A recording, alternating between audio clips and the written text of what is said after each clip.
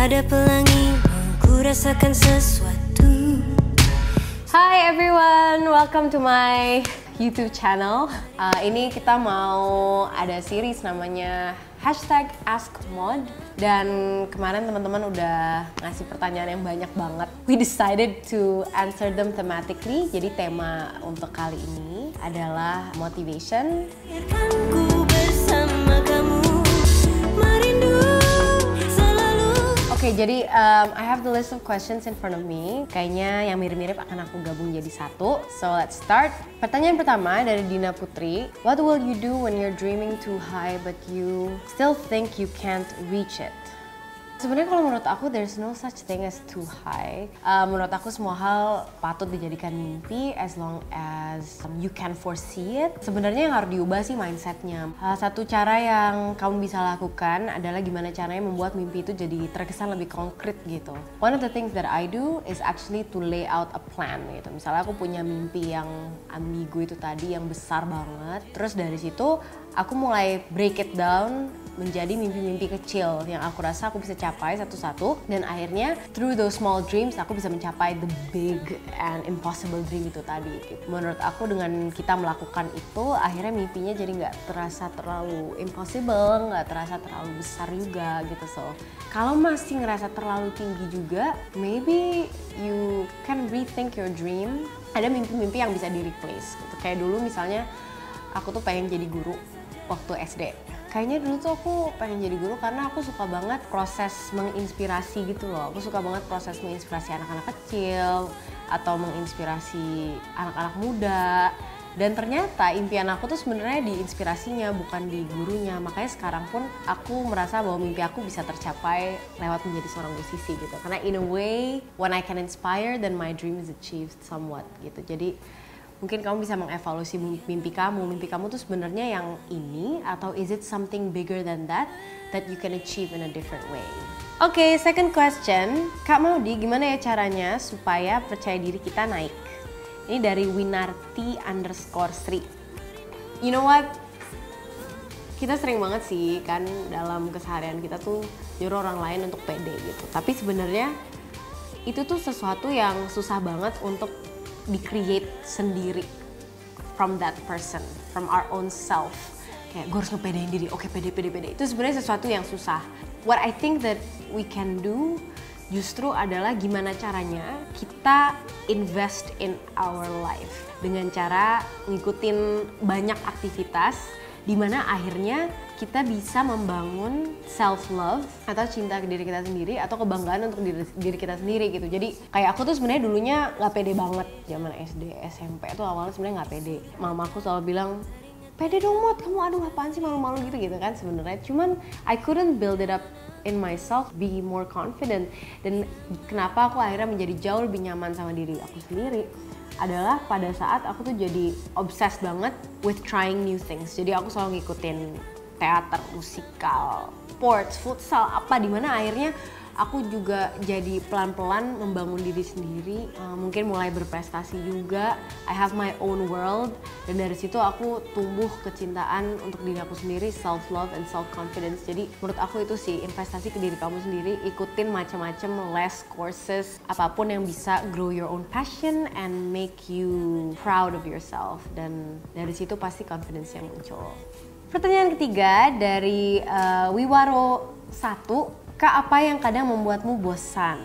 Ya pastinya kecenderungannya kalau kita sedang melakukan sesuatu yang monoton ya. Sebenarnya menurut aku it goes deeper than that. Kalau misalnya seseorang lagi bosen, itu pasti karena mungkin dia lagi merasa hidupnya itu lagi nggak punya arah. Atau action-action yang dia lakukan dalam kesehariannya itu nggak memiliki objektif atau meaning yang lebih dalam lagi. So itu sih for me yang paling bisa membuat aku drop atau bored, jadi ngerasa kayak aduh ngapain sih gue ngelakuin ini semua, jadi ngerasa hopeless. Kamu sebenarnya nggak nanya sih apa cara mengatasinya, cuman kayaknya implikasinya itu ya, kayak apa yang membuatmu bosan dan gimana cara mengatasinya. mengatasinya itu sih. Jadi kadang-kadang tuh kita memang perlu banget waktu untuk take some time off, take a break, dimana kita mengevaluasi hidup kita dan actions kita, dan mulai define lagi apa sih sebenarnya yang kita ingin capai gitu. So sometimes kalau aku lagi nyanyi atau lagi aktivitas yang padat banget, aku bisa mulai ngerasa bosan gitu, karena aku rasa aduh ini lagi buat apa sih gitu, you know, those questions start coming up. Cuman kalau misalnya aku udah break lagi dan aku mulai mikir, oh enggak, you know, there's a bigger vision to this. Aku traveling dan aku nyanyi dan aku melakukan semua itu karena aku ingin mencapai impian aku, yaitu maybe kayak untuk bisa sharing energy, creating positive impact in people's lives, kayak gitu-gitu. Jadi di situ semangatnya ada lagi, walaupun abis itu ngelakuin hal yang sama, tapi the excitement is different. Jadinya ngebayangin tujuan dan objektif yang lebih besar lagi, dan itu sih yang membuat aku akhirnya jadi ya gak bosan lagi. Yang keempat, ada pertanyaan dari Olivia Lazuardi. Hi babes, how are you? What keeps you going? Oh, ini sebenarnya agak mirip sama tadi yang aku udah jawab ya di pertanyaan ketiga. Sebenarnya kalau the simple bits, partly the people around me. Menurut aku surrounded by positive people yang membuat aku, yang memberikan gairah dalam hidup dan membuat aku semangat terus ingin mencapai mimpi dan all of that. Tapi kalau misalnya ngomongin soal mimpi, karir, what keeps me going in that sense, sebenarnya adalah impian aku sih gitu, impian aku dan kepercayaan aku bahwa apa yang aku lakukan itu bisa memberikan dampak yang positif buat banyak orang. Dari semua yang aku udah jalanin selama ini, yang paling membuat aku excited sebenarnya adalah berinteraksi sama banyak anak-anak muda, anak-anak kecil gitu ya. Really feeling like aku bisa belajar dari mereka dan mereka juga bisa belajar dari aku gitu. Jadi I really like the idea of interacting with many young Indonesian people, dimana kita bisa bersama-sama ya saling belajar, dan itu kayak sama-sama juga bermaksud membangun community kita, memperkuat Indonesia, dan sharing ideas gitu. Di musik aku pun aku selalu, what keeps me going with music is also the storytelling aspect. Jadi kalau misalnya kalian lihat di Instagram aku tuh, bio aku menggambarkan diri aku sendiri sebagai storyteller gitu, atau pendongeng gitu. Makanya aku kalau disuruh milih antara nyanyi, film, atau nulis atau apa tuh aku suka bingung, karena sebenarnya tiga hal itu tuh fungsinya ya satu itu, kayak bercerita, menginspirasi, and sharing a story and kind of connecting with people. Pertanyaan kelima dan pertanyaan terakhir dari Yola Pohan 16. Halo Yola, gimana cara kakak untuk mengupgrade terus diri kakak dan tetap percaya diri? Sebenarnya pretty simple ya. Apapun yang kita gemari ya kita terus latih dan kita terus tumbuh dari itu gitu. Jadi kalau misalnya akademia ya banyak riset, banyak baca buku gitu ya. Dan mungkin kalau di musisi ya terus menulis lagu, terus increasing kosakata untuk bikin lirik lagu atau sebagainya. Jadi kalau caranya sebenarnya quite straightforward menurut aku. Cuman yang susah tuh sebenarnya gimana caranya kita menumbuhkan mindset bahwa kita harus terus tumbuh gitu. Itu sih yang challenge-nya menurut aku. Ya itu tadi, kita kadang-kadang mungkin dalam titik tertentu udah mulai bosan, udah mulai nggak ada semangat. Pertamanya sih emang harus ada proses memaksa diri dulu ya, kayak olahraga atau yang bersifat investing in your life. Pertama itu memang harus ada paksaan dari diri sendiri.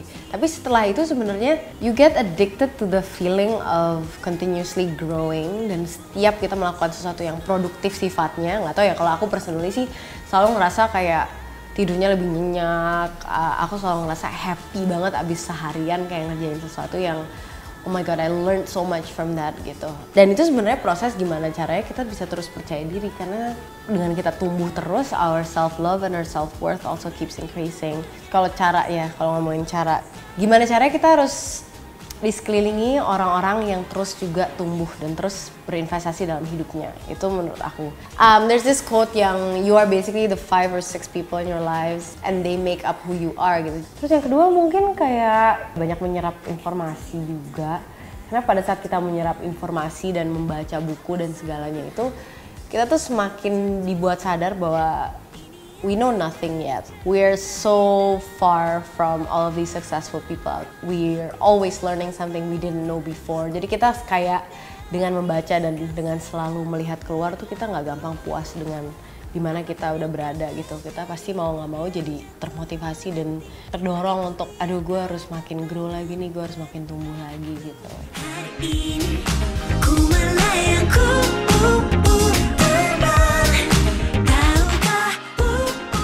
Okay, so that's it for now. Thank you so much for those of you yang udah submit pertanyaan-pertanyaan yang sangat amat bagus. Maaf kalau nggak bisa dijawab semuanya. Buat kalian yang masih punya pertanyaan lagi, bisa kalian tulis di komen di bawah. And yeah, thank you so much for watching. Don't forget to subscribe and turn on your notifications. Bye!